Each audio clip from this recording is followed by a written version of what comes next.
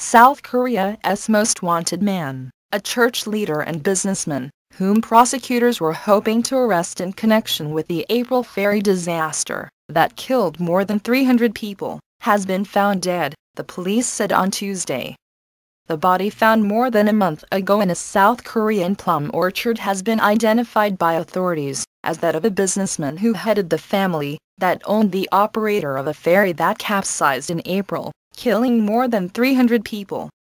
Police told reporters on Tuesday that DNA and fingerprint evidence from the body found on June 12 in the south of the country showed it to be that of Yoo Byung-eun, the target of South Korea's largest manhunt for more than 2 months.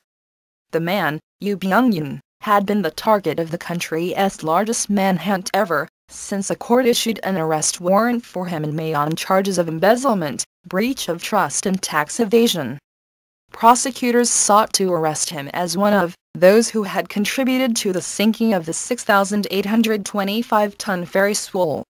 The ferry capsized off southwestern South Korea on April 16, after making a sharp turn.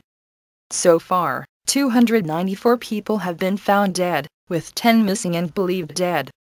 Most of the victims were high school students on a holiday trip to the southern island of Jeju.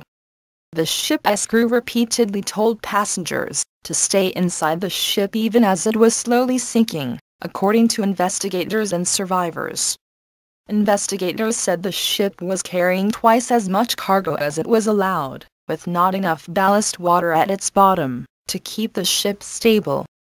They accused the ferry company's management of colluding with dock workers and shipping regulators so it could routinely overload the ship to generate profits. The Sewol's 15 surviving crew members, including the captain, are on trial on charges ranging from homicide to negligence. Police said toxicology tests were underway, and that the death did not appear to have been caused by foul play.